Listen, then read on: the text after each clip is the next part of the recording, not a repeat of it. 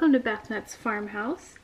Today I will be showing you how I mix my lye solution. In this container here I have my freshly frozen goat's milk. I just like to use a little silicone mold, something I have laying around that's easy to pop the cubes out of. Underneath it I just have a bucket of ice to keep the solution nice and cool so the milk doesn't burn. And in here I have my lye flakes that I get from Wholesale Supplies Plus. So to start, I just like to lightly pour a little bit at a time. I don't like to do a whole lot because it's really easy to burn your milk. And I just stir this up a little bit. And I'll do this probably in 4 different sections. Just lightly stirring, pouring, stirring, until all of our lye is incorporated in.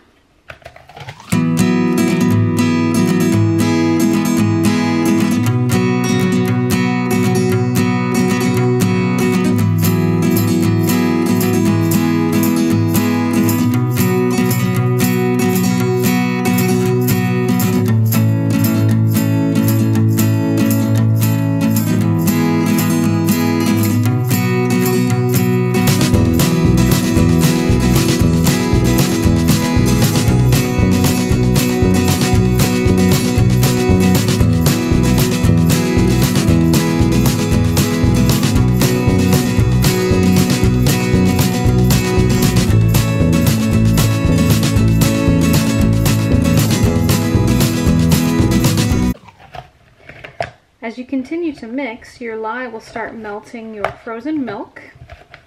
You want to add in your lye nice and slowly to your milk soaps, because if you don't, if you add it in too quickly or all at once, it will actually burn your milk, and then your milk will turn bright orange and will really smell strongly of ammonia. It won't hurt your soap any, but it won't give you that aesthetically pleasing creaminess that a milk soap has.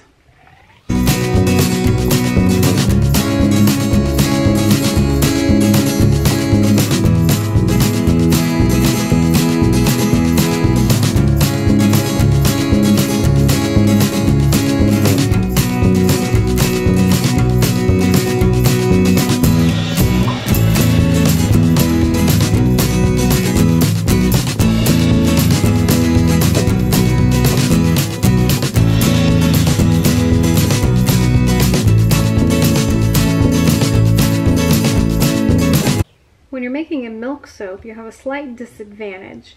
You can't see any lye crystals that you might have left over. So I always make sure to stir extra long, make sure that everything is nice and dissolved before I add it to my base oils.